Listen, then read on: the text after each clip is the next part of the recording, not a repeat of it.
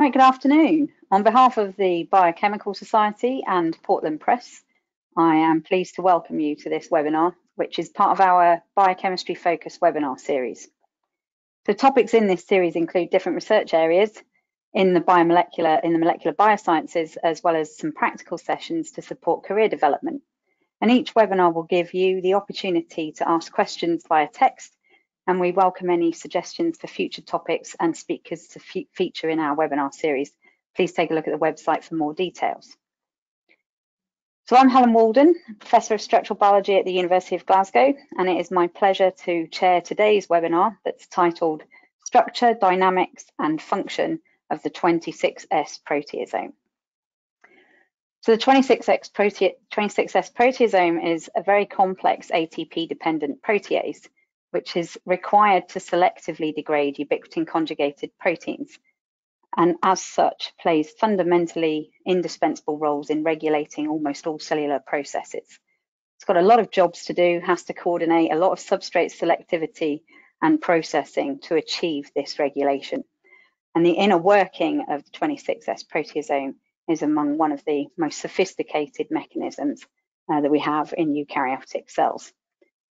So questions will be asked at the end of the webinar, but please do send in your questions during the talk. If you have a question, please type it in the question box as shown in the image on the screen, stating who your question is for. Our invited speaker today is Dr. Yudong Mao, who is currently a tenured Associate Professor of Biological Physics and Cryo-Electron Microscopy at the School of Physics and Center for Quantitative Biology at Peking University in Beijing. He's also a senior scientist and principal investigator at the Intel Parallel Computing Center for Structural Biology at the Dana-Farber Cancer Institute, the teaching hospital affiliated to Harvard Medical School in the US. Dr. Mao obtained his PhD in condensed matter physics from Peking University in 2005, then spent 2 years at the National Center for Nanoscience and Technology in Beijing. After that, he then joined the Dana-Farber Cancer Institute as a postdoc fellow in 2007. He then joined the faculty of Harvard Medical School as an instructor in 2012, became the principal investigator and director of the Parallel Computing Center in 2014, and began his independent research lab at Peking University in 2015. His lab is dedicated to the development of computational and experimental methods analyzing highly dynamic protein machines, including the proteasome. And he has pioneered the applications of deep learning in improving cryo-EM data processing pipelines, and has determined numerous high-resolution cryo-EM structures and lots of conformational dynamics of the human 26S proteasome. So I'm really looking forward to hearing about his work. And with that, I would like to hand over to Dr. Mao.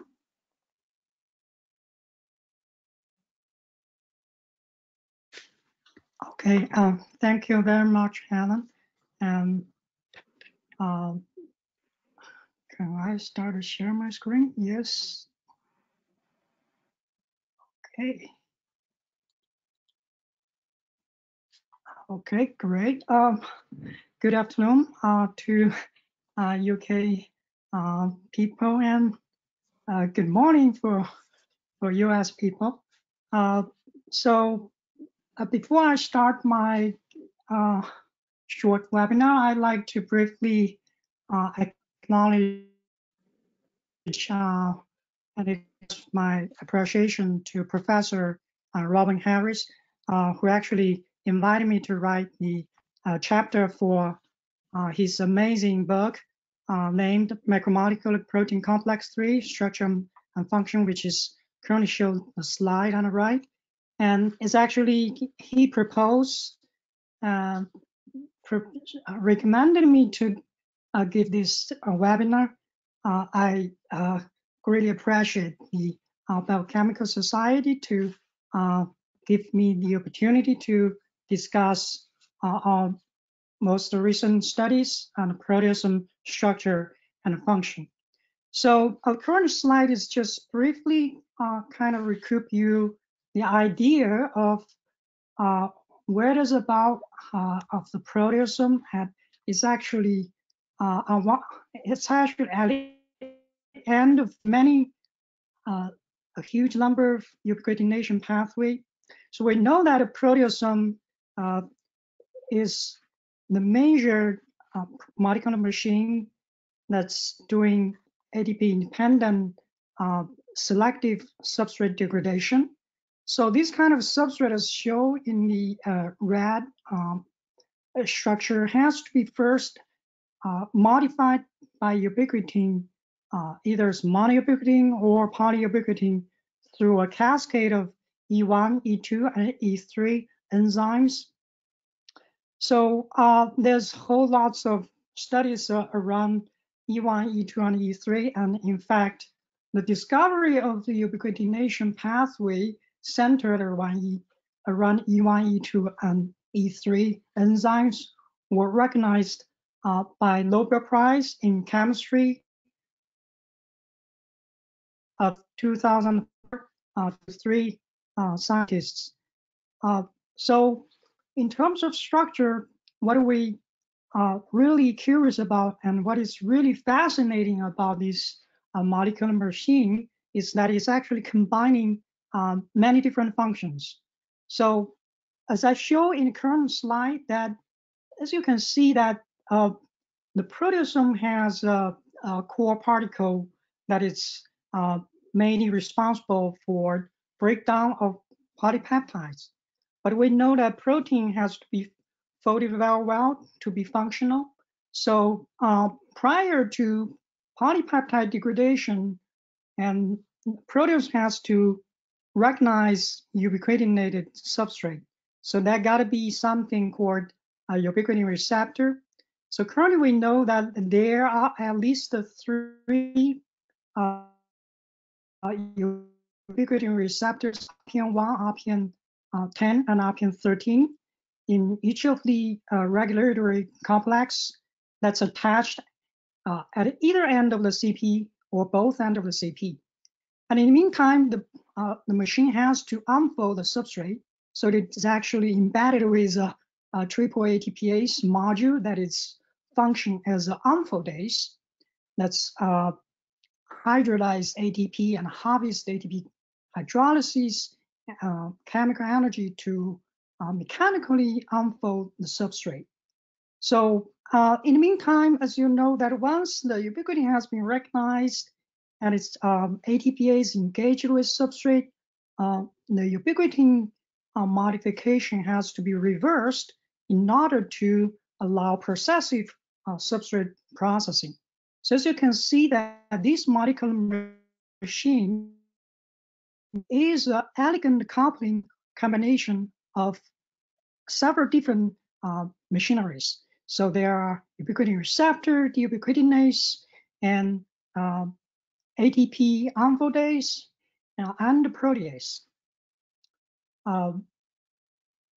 So there are many functions, to just name a few, that is actually proteasome is at the center of regulating cell cycle, for example, and some of the tumorigenesis, apoptosis, and immune response.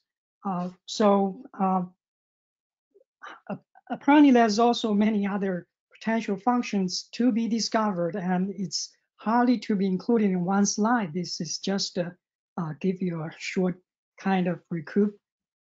So my lab basically we're trying to deal with this highly dynamic kind of complex machinery that's composed of several different or many different enzymes into a holo enzyme. So we were trying to develop cryo-electron microscopy to visualize complex dynamics.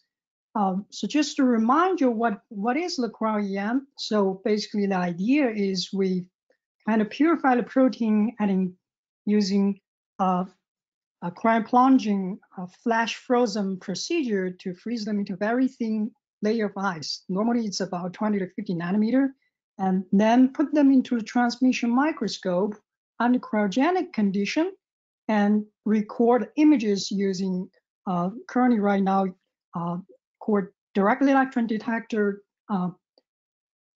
to create these a large number of image stacks. Of course, if you can actually extract all images that's random oriented macromolecular particles, you can use computation approach to sort them out into different orientation, and then you can potentially reconstruct this structure.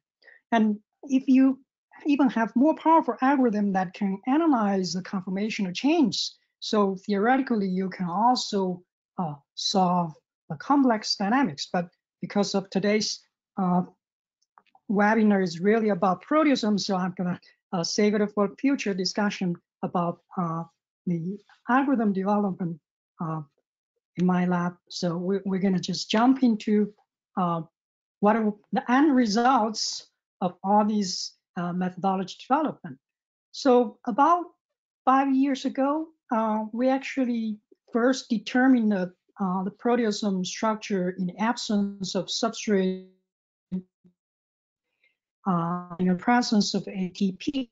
So at that point, the PNAS paper reported with 4 conformations that's spontaneously sampled by the proteasome. It's called SA, SB, SC, and SD states. So SA state went to about 3.8 angstrom, and it turned out that's a resting state. And there's only state SD showing the open gate of the CP core particle. So we, in 2018, we kind of published another study by replacing ATP entirely with ATP gamma S. And it turned out these single states, it's not a single state, it's actually composed of at least 3 substates called SD1, SD2, SD3. So these 3 states mainly differ in their ATPase motor module. So how the proteasome regulatory particle actually translocates substrate. And the first is we look at the potential substrate translocation channel in the AAA-ATPase unfoldase, because that's the most interesting part, or say the first part that's going to stably engage with substrate unfolded region. So if we look at this architecture, it's very interesting that each of the ATPase subunit contribute 2 pore loops called pore 1, pore 2 loop. And in the default state, in the resting state, they actually form 2 kinds of superhelical architecture as just waiting there. But however, if you look at the real structures, the central AAA channel is so lateral that such it has to open to accommodate the substrate insertion. So that's going to be shown later. So to briefly summarize the proteasome structure in the absence of substrate, I'm going to use a movie to show it. So this movie basically is assembled from the 3 SD state.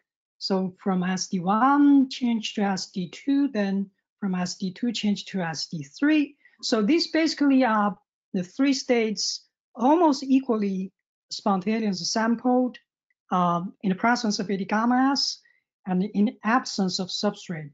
So it shows that the proteasome is in constant motion, even you don't give it anything, right? So, so that's the work before 2018, but in fact, starting from 2017, Trivarus kind of started all various experiments, tried to figure out how to assemble a substrate and capture substrate bound proteasome. So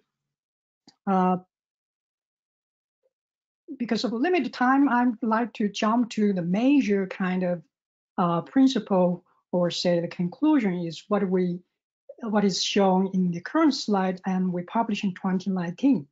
So the really interesting part is the discovery. I will explain a little bit more in detail in next 10 to 15 minutes. Is we found that the ATPase motor is actually almost control nearly everything about the proteasome function, and it's shown as 3 modes. So as you can see, the first dashed line box is the first mode that we potentially is regulating ubiquitin binding and deubiquitination. So as you can see that this mode is featured by kind of ATP hydrolysis in 2 subunits that's just opposite each other. You can see the green molecule is the ADP, and the red molecule here binding to the ATPase nucleotide pocket is the red one is ATP. So you can see the ATP hydrolysis into ADP is kind of taking place in the 2 opposite ATPase. While in the state EB, it's very similar, but it's rotated like counterclockwise by just 1 subunit. And then there's a second mode. And this second mode is different from first ones because what we see is 2 laboring subunits kind of hydrolyzing ADP at the same time, but or exchanging at the same time, but do not really propagate down to the ATPase ring. So in this case, what we see is actually it's regulating, potentially regulating the translocation of the translocation initiation and ubiquitin release, as well as the CP gate opening. So it's kind of doing multiple things at the same time. So once the core particle gate is open, then we believe, as many other literatures or publications illustrated, that it looks like there's only 1 ATPase is hydrolyzing at a time at a 1. Then it's kind of exchanging of the nucleotide. So then these kind of modes rotate around ATPase ring and potentially going around in a circle. But what's interesting for the proteasome is somehow we just didn't see the other 4 possibilities. That's why I put a question mark here. And we would briefly talk about why that's the case. So that's the kind of major discovery, but to really understand why that's the case and associated to the function, we actually kind of have to roll back a little bit. So these kind of mechanism somehow could potentially address nearly all these questions, or at least a majority of these questions. For example, how many conformers can this molecular machine really sample in solution in the presence of substrate? How the ATPase channel is open for substrate engagement, and how does ATP hydrolysis regulate substrate engagement and deubiquitination? And how does ATPase initiate substrate translocation? And how the chemical energy of ATP hydrolysis used to unfold the substrate protein, as well as how is the substrate processing regulated intrinsically, somehow can all be kind of gleaned from what I just showed you, the 3 modes. So if we just change a little bit angle, look at this whole thing, look at if you say let's compare the energy, free energy landscape. Well, the free energy landscape is actually pretty complicated, as we show in the bioarchive paper, which I was not able to talk about here because it's in the process of formal publication. But I draw here as a kind of schematic or conceptual comparison, which is actually easier to read, easier to look at. So without substrate, which I show for ATP or as the red curve, red for energy profile, and for substrate free state with ATP gammas, I show as orange dashed profile.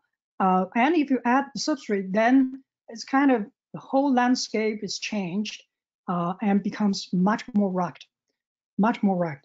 So you can see for the acid state is kind of split into multiple states. Acid state become EA1 and EA2 and EB state.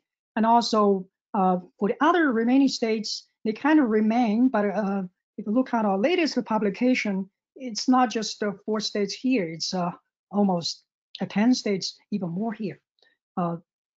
So that gives the idea that how this, the landscape of substrate of the proteasome before and after substrate interaction. So then how we can capture them. So we, based on this understanding, we devised the strategies called nucleotide substitution. So that the idea is very simple. We basically feed the substrate with ATP and substrate, then put the timer on, count on 30 seconds. After 30 seconds, we exchange in which that deplete or replace the ATP with ATP gammas. So once you replace the ATP gammas, after 30 seconds of degradation reaction, you kind of freeze everything, every potential intermediate states in the middle of reaction.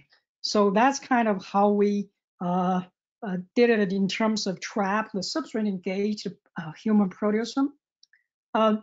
So indeed, this strategy works to the effect. It's not just to capture some of the state. To our surprise, is capture almost any states you could imagine, and definitely it's beyond our initial kind of speculation what could be a trap. So then outcome, this is just, I would say a little bit of solid data because it's in 2019, and the manuscript were put out in the bioarchive 2 months ago, included almost 20 conformers for RP, single RP and single CP subcomplex. And we're also able to reconstruct the complete pure double cap and differentiate it from the single cap. But all those are somewhat based on the current 7 states. So the 7 states, as you can see, that can be understood into 4 phases. The first phase, first step, it's ubiquitin binding, right? It has the protease has to first recognize ubiquitin, then try to do some structure change to prepare for deubiquitination. So that's the second step.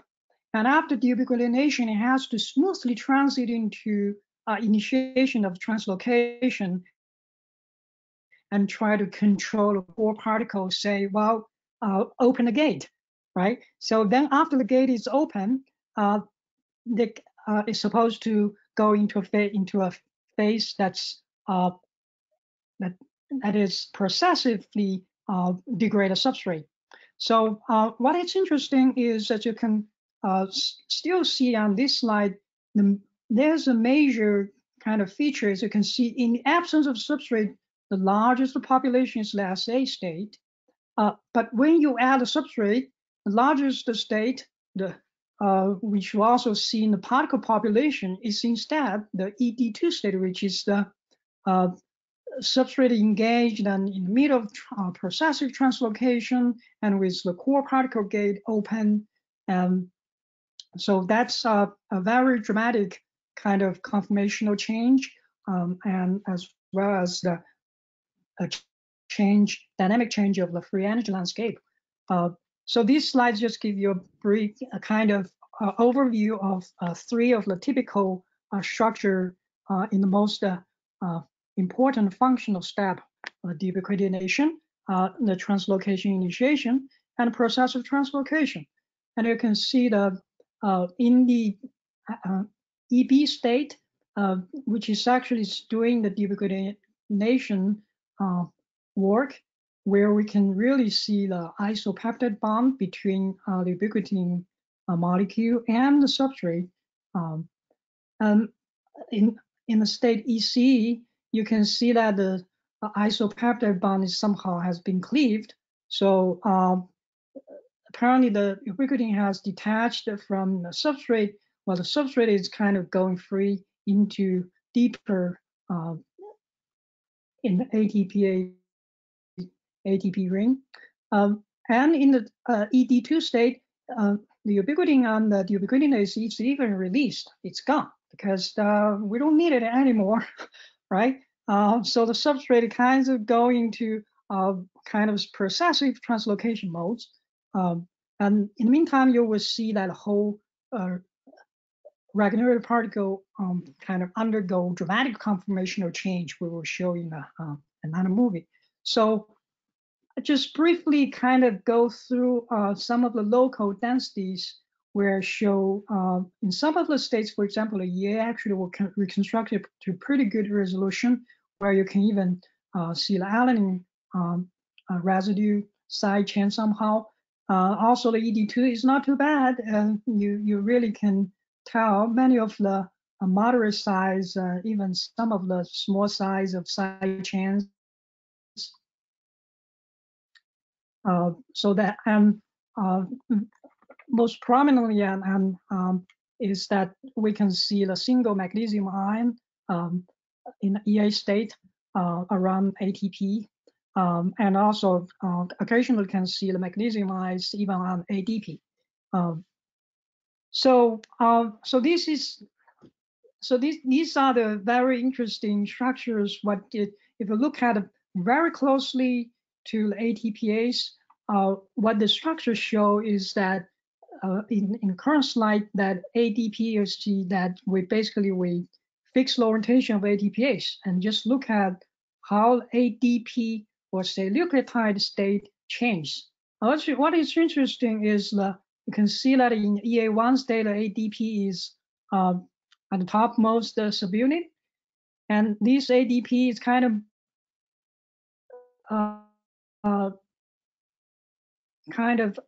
the hydrolyzed ADP is kind of moved counterclockwise. Then in the EB state, you'll see the ADP show in the adjacent subunit, and it's moving. And so apparently the ADP state kind of navigating throughout the whole ring. You see the on the rightmost panel, the ED2 state, the ADP is actually rotating to clockwise labor subunit of the ADP in the EA1 state. So what is shown is the full cycle of ADP hydrolysis that's navigating through all 6 hetero hexamer subunits. So that's a very interesting observation. And the second important, or say another very prominent observation is that these around the ring nucleotide hydrolysis navigation is strongly coupled with the substrate interaction, as shown in the lowest panel. So you can see that the pore loop is kind of doing the kind of stepping work. Probably it's a little bit kind of, you have to sit down to look at this. You see the green tyrosine residues. It's the residue that's contacting the substrate main chain from the pore 1 loop. And this green residue, the tyrosine is kind of moving down. You see that in the EC1, 2 state, it's moving down by like around 2 residue on the substrate, and it's moving down continuously in ED1 and further down in ED2. So the outcome is during this full cycle of around the ring ATP hydrolysis, this green tyrosine residue is moving from the top to the bottom. So and that's solely driven by the ATP hydrolysis. So the current slide, the lower right panel is the diagram showing the pore loop stepping system that I just explained. So let's look at a movie, see how these 7 structure kind of, when they connected together, how it looks like. So this movie was not based on molecular dynamic simulation. It's based on 7 cryo structures and just connect them into a movie, right? So there's no other simulation done for this movie. As you can see, the RPM1 has like 45-degree rotation, then the substrate inserted into ATPase channel, and there's a large rotation, and then release the ubiquitin. Then ATPase move again and drag this whole thing, the red substrate into the CP channel. So that's the 7 structures. So we come back to these 3 modes. Let's go through each mode to look at a little bit more details. So the first mode, the first mode is summarized in the current slide as I just talked about. In the absence substrate, AAA-ATPase channel is actually in a closed state, although it's shown in a superhelical kind of arrangement that looks like it's ready to accept the substrate, but it's just there's no enough space. So what happens is that we found that the ADP bond to RPT6 kind of has to be released in the state EB in order to open the central AAA channel. So we compare the AAA-ATPase structure between states EB and EA. As you can see, the EB is colored for each of the subunit, and EA was shown as gray. And you can see that the colored structure, particularly the pore loop that's interacting with the substrates, all move out, right? Move out a little bit. Then the largest movement is in RPT6. That is almost like it's kind of flipping out. If you go closer to the structure, what happens is in the EA state, you have kind of very tight interface between RPT and its 2 neighboring subunit. But then in the EB state, ADP is kind of released. The RPT6 kind of form a very noticeable marked kind of gap at RPT3, RPT6 interface and RPT2, RPT6 interface. Then in the later step, you start to see this kind of interfaces kind of close one at a time. Right, so first there's RPT3 to RPT6 interface is closed in the C1 state, while the other interface is still kind of wide open, and in the D1 state, then both were closed. So if you really look at even closer to RPT6 structure, there's a noticeable refolding because there's a, as you can see, that dashed green curve is actually corresponds to an order structure which is well resolved in EB state, but it's but in EA this dashed segment of structure is kind of disordered. So there's apparently after the nucleotide is released from the RPT6, these kind of slightly disorders transit into a well-ordered structure. Also, you can see part of the other structures also refold. So that's a very interesting and prominent feature. Also, as you can see that if you compare the RPT6 ATPase structure between the 5 different states, only this APO state, which is shown as the purple one, where you see a large kind of rotational change between small AAA and large AAA subdomain. Well, the other four structure always ADP or ATP bond. Actually, it's kind of quite comparable, except for the large AAA domain where some of the pore loop kind of looping areas kind of having dramatic refolding. So that's the, and in the meantime, these kind of mode 1 also regulate the ubiquitin recognition. So this is just shows you that two highly occupied ubiquitin recognition sites, one is on RPN1 and near between T1, T2 sites, and the other is between RPN11 and RPT4 and 5 coil. So you can see that in the EA1, there's two ubiquitin kind of hung around the coil. One of the ubiquitins kind of move close to the RPN11 in the EA2 state, and it's even more tightly inserted in EB state to prepare the ubiquitin for deubiquitination. So if we rotate the whole structure and almost 90 degrees, then if we magnify the local structure where the isopeptide bond sits, you can really see isopeptide bond is well linked between the substrate and the ubiquitin C terminals. And what's also interesting is there's a kind of unstructured loop in most of the other structures which we call RPT5 N loop. So this N loop is well ordered and it's participating to form a 4-strand beta sheets that's kind of orienting the isopeptide bond for deubiquitination.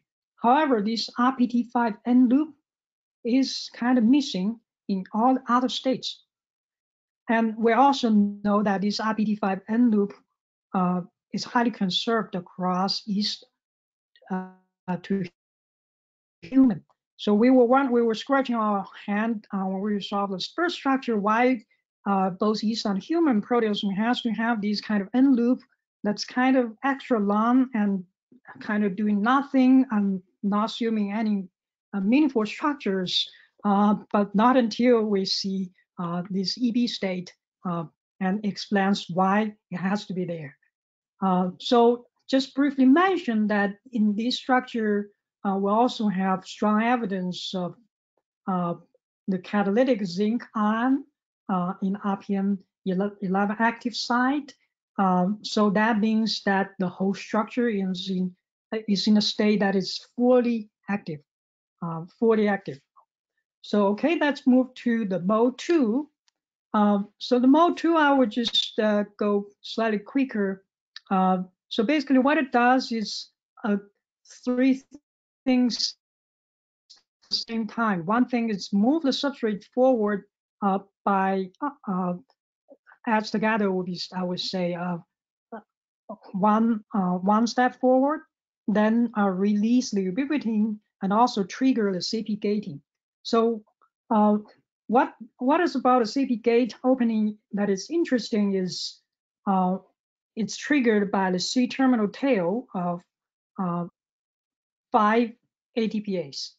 5 ATPases, but in EA, EB, and EC and ED state, we see different patterns of the C-terminal tail insertion into the surface pockets of the alpha ring, which is actually illustrated in the cartoon in the lower row.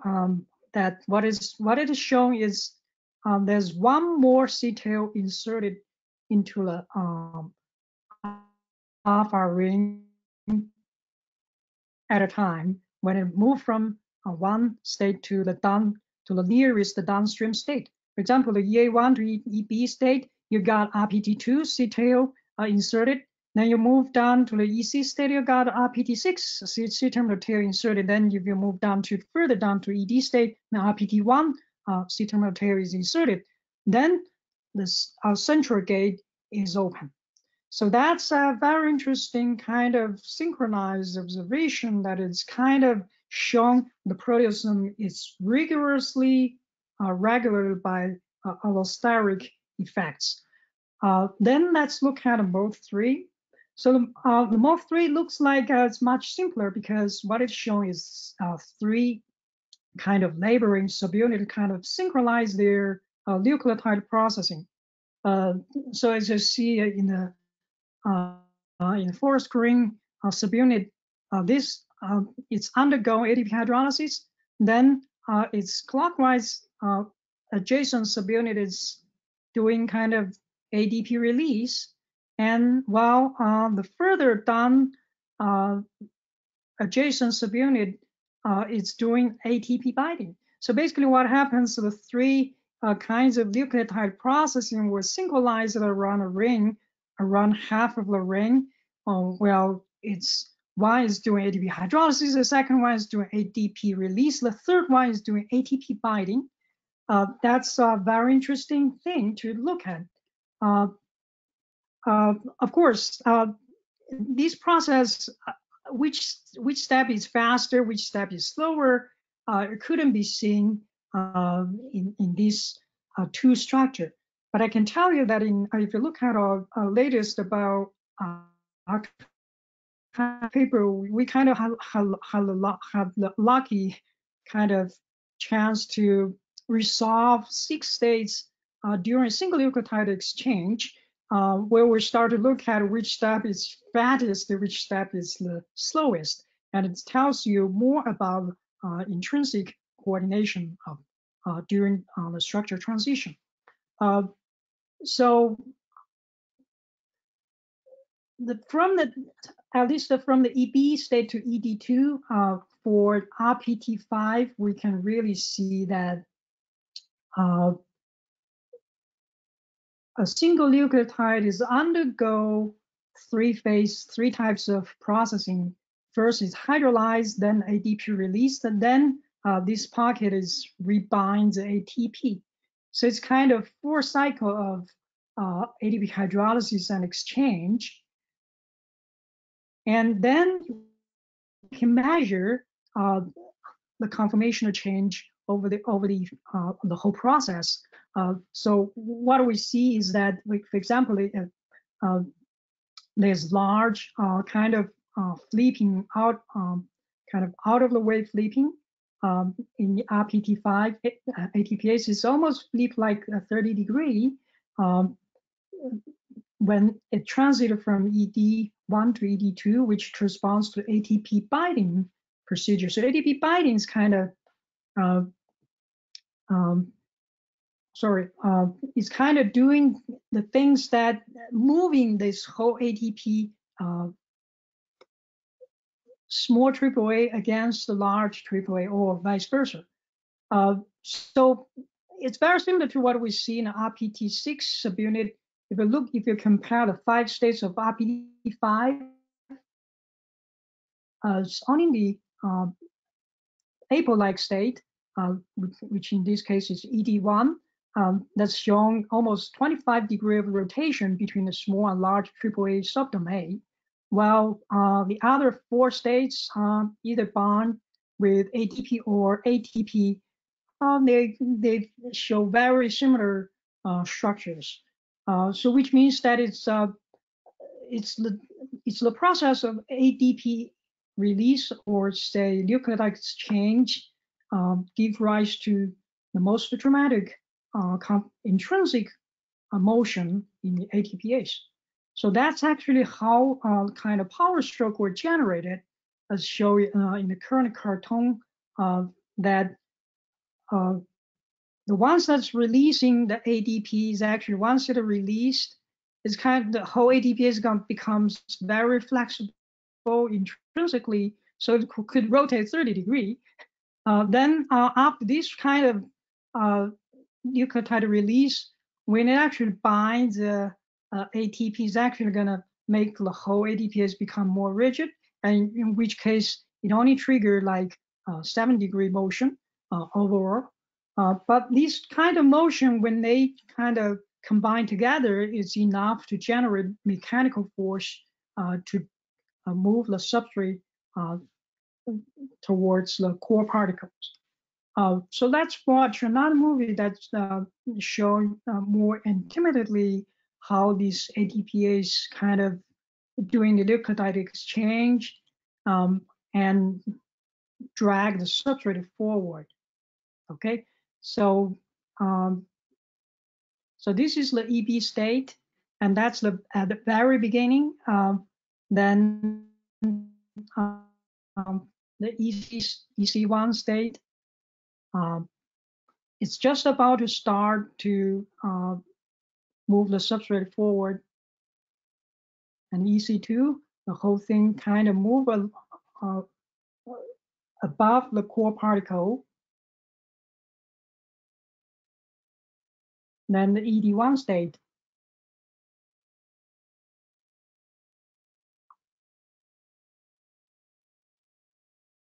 So you can see the pore loop actually grab these substrates very tightly, but in the EC1, EC2, there's two pore, one loop dissociated from the substrate, but in both ED1 and ED2, only one pore one loop dissociated from the substrate. So that's connect the whole thing together and look at more how the substrate were translocated. Okay, so it's the same as the previous movie that we did not do any molecular dynamic simulation. We just connect these structures together and just let them to play. So the current slide basically kind of expands the idea of the three modes, and because the previous we only showed ATPase, but in fact the change of the ATPase conformation is kind of doing things in both ways. It strongly affects the core particles conformation as well as the surrounding lead subunit. So the lead subunit actually you can see that the lead subcomplex sitting above the ATPase module is contacting the ATPase ring in different sites. So that kind of interaction probably is kind of provide a strong constraint on how these ATPase ring kind of rotate doing ATP hydrolysis around a ring, and why we kind of see ED1, ED2 states more frequently, while not see other four potential states clearly. It's probably because it's making these two states much more stabler through the lead-based interaction, while the other four states kind of conjectively disfavored, but probably still sampled, but it's very quickly, extremely quickly, that we probably won't be able to capture them at all at this point, unless we have some other strategies. Last slide is trying to kind of stimulate some of the thoughts is what's the future? What's the immediate future and the longer term future? So we kind of look at three different directions. One is that how to characterize conformational landscape of ubiquitin signals required for proteasome targeting, and try to understand how these ubiquitin signals interact with the ubiquitin receptors in the context of proteasome. And that's very important and very difficult job to do. Also, in fact, if you look at these two things, there's many things could happen in between protein ubiquitination and proteasome-mediated degradation. And also, since now we can actually image this very sophisticated molecular machinery at atomic level to extract its dynamics information, then we want to ask a question about how to harvest, how to convert these dynamic informations into therapeutic or drug discoveries. So previously, we only used kind of static structures to design drugs, but we know that many drugs that interact with some of the immediate state, transient state, or just change the energy landscape. So if you have many structures, if you say you have 60 structures of a proteasome, how that's going to impact your drug discovery. I think that's a lot of things to digest and a lot of information to really make sense.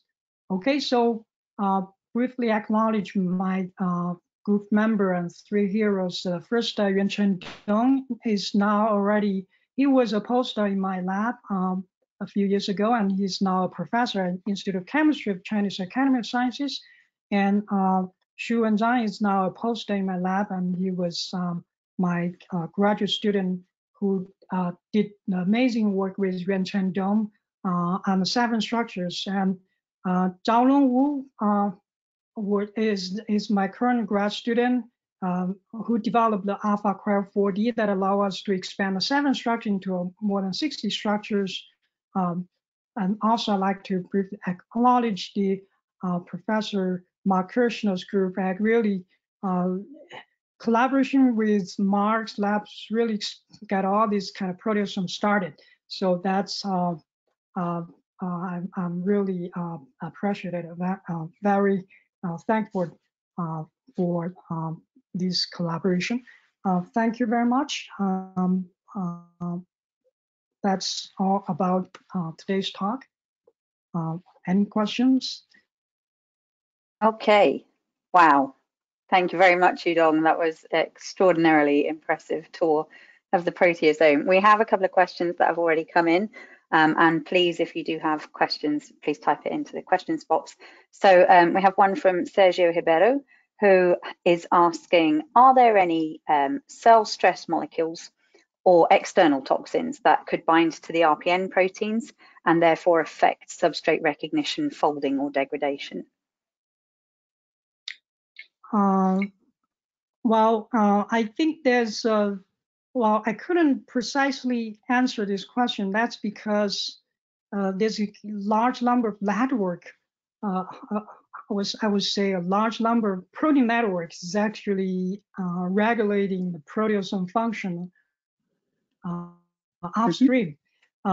So there are proteins apparently involved in prepared substrates. For example, the CDC48 in yeast and P97 in human, kind of some of the substrate won't be able to have this initiation region ready for proteasome. Then the CDC48 P97 is kind of prepared for it, right?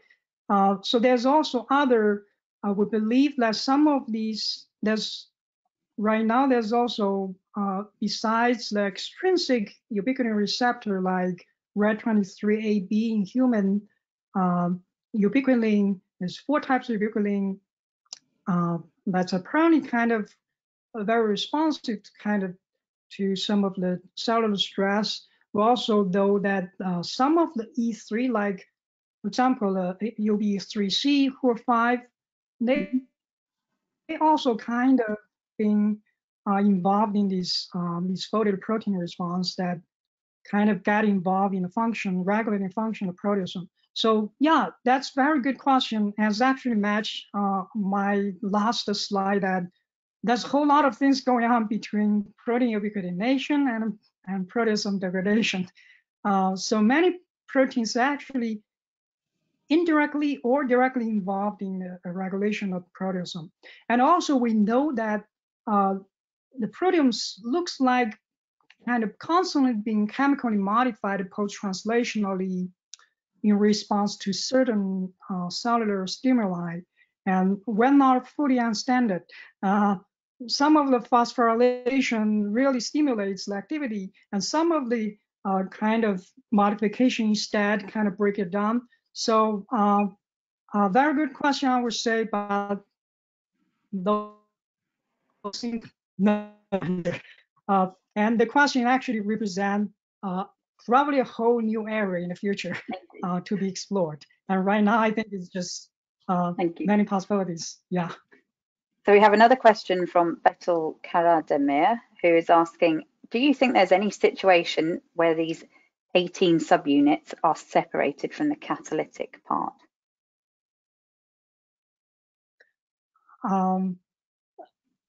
Can you restate, you mean which subunit is separated from catalytic part? So asking the 18 subunits in the regulatory proteasome, are they ever separated from the catalytic part? I think that's the question. Yes. Yeah. Oh, yes. Yeah, they are separated from the proteolytic active sites, which is actually sequestered, concealed inside the beta ring. It's the very deep down. Let me just show you the slide. Sorry, they cannot see slide, right?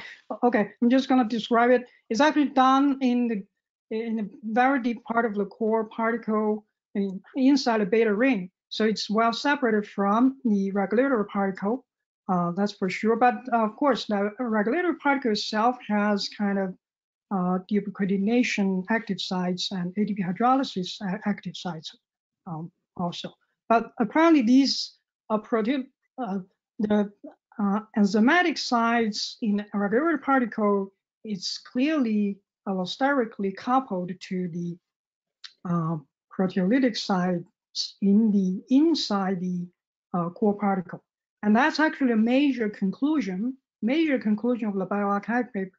We really see some of the coupling going on there. And there's also, I would tell you, there's a series of papers from Louis Kay's lab in Canada. They were using AMR show these kind of long-reach global couplings all around the proteasome, while they were showing it using archaeo proteasome. But I think it's quite true for the 26S.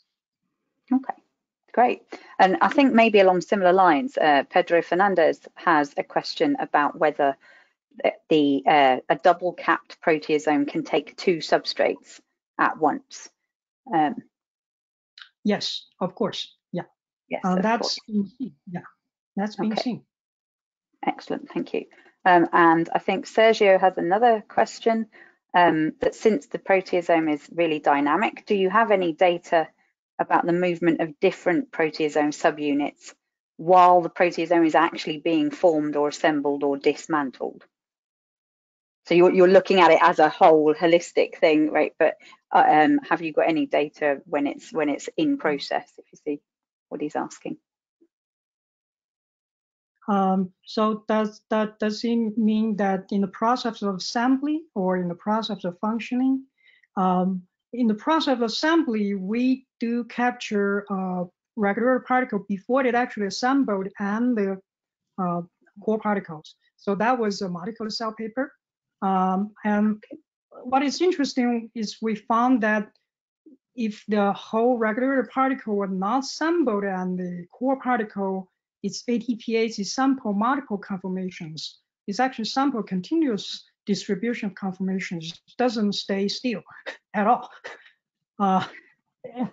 Yeah. And so I think dynamic structure. Yeah. Okay, I think I actually had one question, and then I was going to ask Jack's technical question. Just out of curiosity, how many ATPs then do you need to destroy a substrate? Is it one per residue? With that stroke that you're talking about, every ATP hydrolysis is moving it down a substrate. Do we have a sense of how energy intensive destruction of 100 amino acid substrate is? Well, very good question. I can break it down to this. Why ATP hydrolysis based on the structure looks like it's kind of moved the substrate forward by two residues.